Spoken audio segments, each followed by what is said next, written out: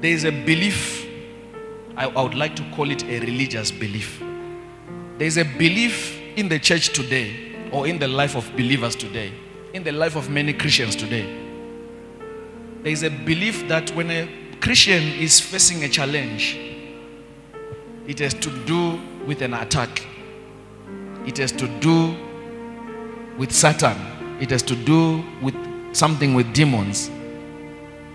When a believer loses something, people, they question, maybe you lost this thing because you are a sinner. Maybe you lost it because you are sinning, you are sleeping around. That's why you did not get this job when you went to the interview. You had an accident. Check yourself. Maybe there's a sin you committed that is following you. Hallelujah. I'm sure 99% of us have that kind of mindset. We believe that when we are facing a test or a challenge, it is because of the devil, or it is because we are under attack. Let's correct it a little bit from the scriptures today. Hallelujah. Please open with me into the book of John chapter 9. And as Jesus passed by, he saw a man which was blind from his birth.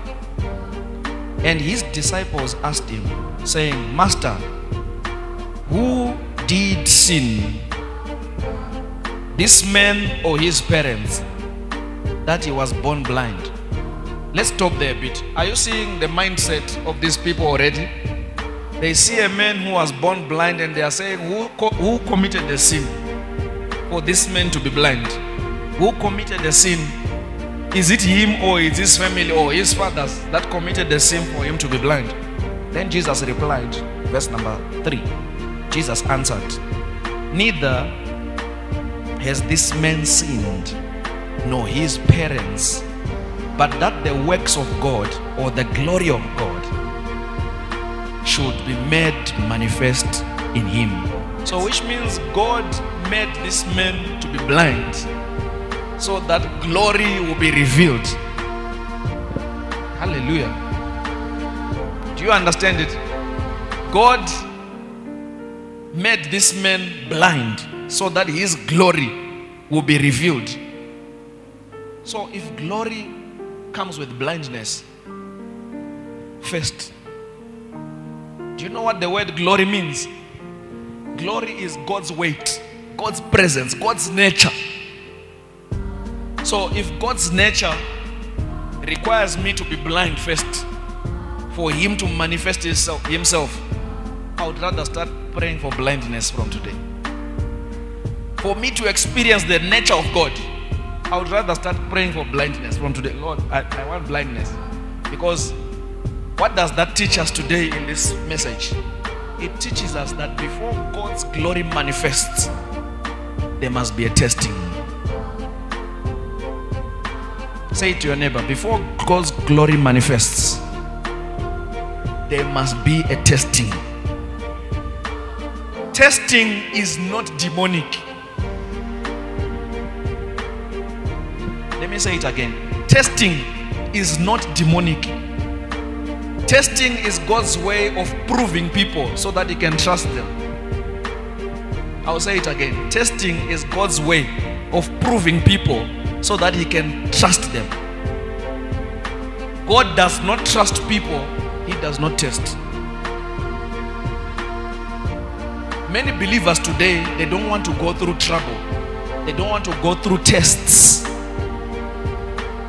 because they associate testing with an attack, testing with the devil, challenge with an attack, challenge with the devil.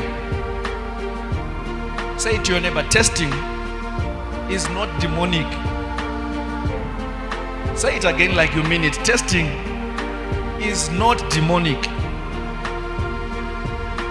Each time God wants to bring forth his glory in your life, each time God wants to promote you, he brings forth a test. Before you go to university, matric. Is matric an attack? So God brings a what? A test before he manifests his glory in you, before he promotes you. He brings forth a test. Hallelujah. So each test that you face in your life, let me put it this way. Many people have had a miscarriage in their lives. Many women. Many people have lost their jobs. The moment they gave their life to Christ, they got retrenched. Many people, the moment they are blessed with maybe an anointed material, a sticker, the moment they just put it on the car here, the following day, accident, boom, car written off. Hallelujah. And we start having questions in our heart. Why did this thing happen when I'm in the house of the Lord? Which means I'm under attack. You start praying unnecessary prayers. And you fail to understand that each time you confess your faith, God would want to test if you are genuine. There is a belief that when a Christian is facing a challenge, it has to do with an attack. It has to do with Satan. It has to do with something with demons.